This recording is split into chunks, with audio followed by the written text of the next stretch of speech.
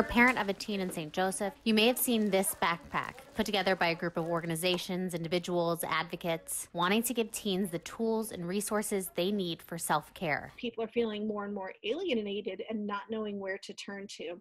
And we thought that this would be a good way to reach out to all of our high school students and say, hey, we care, you're not alone. There are things that you can do, even if you're shut up in your house and you can't go anywhere. There are things that you can do to stay well and to stay healthy. Jean West is a counselor and trauma expert with the St. Joseph School District. She says 2020 has been a difficult year for everyone. I think there is an increased need for support within our students during this time. The worldwide coronavirus pandemic pushed us into a virtual world and eroded our physical one. And lots of people want to help, but it's difficult to know where to start. It's hard just to sit back and watch everything happening and going, what can we do? Missy Snyder was part of this year's United Way leadership class. Even before the pandemic, her group knew they wanted a project that focused on kids.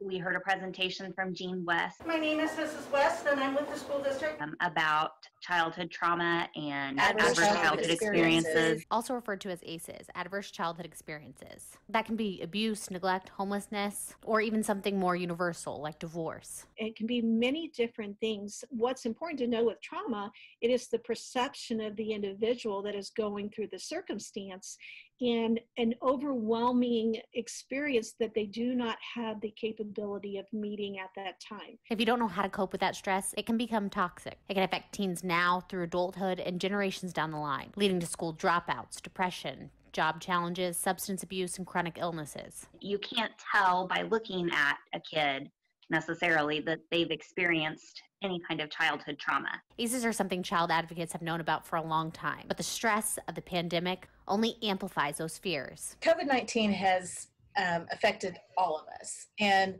I think people a lot of times think, oh, kids will bounce back, but they need the tools to do that. And that's how it all came together. The St. Joseph Health Department used grant money to fund the self-care backpacks. United Way got involved, Missouri Western students, and the school district, among others, all wanting to provide the teens some skills and tools that they can develop that will help them overcome adversity, deal with stress, cope with uncertain times. In each backpack is a journal, a frisbee, activities, exercises that correspond to a printed infographic about self-care. Healthy relationships, mental health, sleep, nutrition, exercise, mindfulness, and meditation.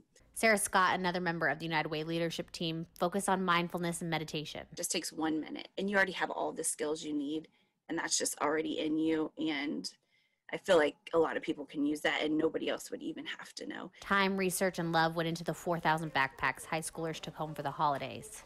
And these 4 women say even if one teen was helped by the project, it will all have been worth it. We know that kids are struggling. We understand and we see what's going on, and We are here for you. Well, I hope that helps. Reporting.